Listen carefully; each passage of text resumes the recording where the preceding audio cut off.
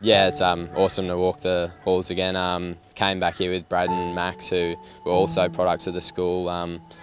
Yeah, it's awesome to be coming back here, and we had a chat to some of the leadership group from the junior and senior footy team. So yeah, it's been good to come back here. I think we just talk about past experiences, just where we were when at that point in time, where they are now. Just talk about studying, balancing that with footy, because it obviously is tough going from that to academy training and footy training as well.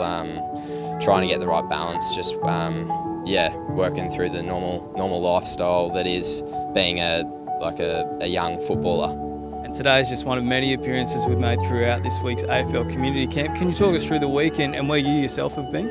Yeah, it's been awesome. I started up the coast a bit, just talking to some kids. We had the telethon last night, which was awesome. Got to contact some long time members, and yeah, this is the last step in the road back at Palm Beach. Going to see the primary school as well, and then talk to some Auskick kids before the end of the day.